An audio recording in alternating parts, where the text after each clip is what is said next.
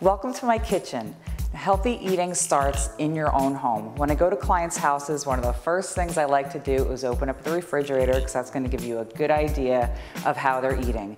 But also like to look in the pantry. There are a lot of great pantry items that you can have around to put together a quick meal as an adjunct to your diet. So here I have some dried mushrooms. I have some bulgur wheat that makes a great quick salad. It only takes about 20 minutes to boil. I have some ground flaxseed. It's really great to throw into smoothies. It adds omega-3 fatty acids to the diet and fiber.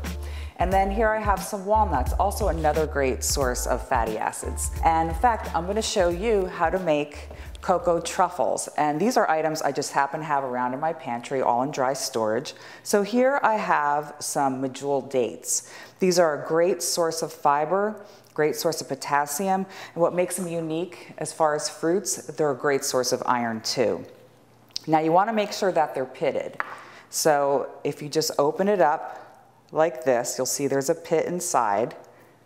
So I have 1 cup of medjool dates I'm going to put into my food processor. Half a cup of unsweetened dark chocolate cocoa powder. So you want to make sure it's unsweetened. This also has anti-inflammatory properties. It naturally lowers blood pressure. I'm going to put a little bit of sea salt in. I know it sounds counterintuitive that something sweet should have salt in it, but it actually brings out the sweetness. So just a little sprinkle. And then I have some good vanilla here. This is a bourbon flavored vanilla.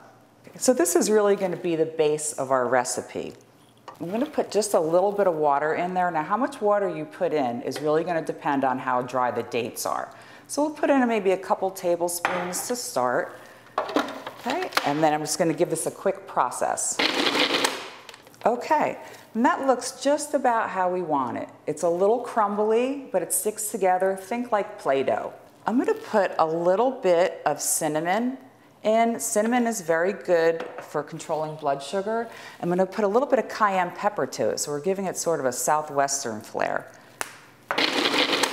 Okay, and then we're going to roll this into balls, maybe a little smaller than a ping pong. And then I'm going to top it off with a little extra cocoa powder. You won't believe how delicious and fudgy these are. So here we have our finished cocoa truffles. And this is my friend Lauren. Hi. So Lauren is an elite athlete, and Lauren was looking for some ways to fuel her body before and after her workouts. So I invited her over to try our cocoa truffles. So if you remember, we used just dates as the base. So we didn't put any sugar in these at all. We put a little bit of bourbon flavored vanilla, some sea salt, and then we spiced it up with a little bit of cayenne, a little cinnamon, and then we have that nice cocoa powder so you get that rich chocolatey taste. We can definitely taste the cayenne, and it's definitely sweet, so it's perfect for a pre-post workout snack. I'd definitely be interested in trying these out. Okay, well then we'll have to make another batch. Sounds good.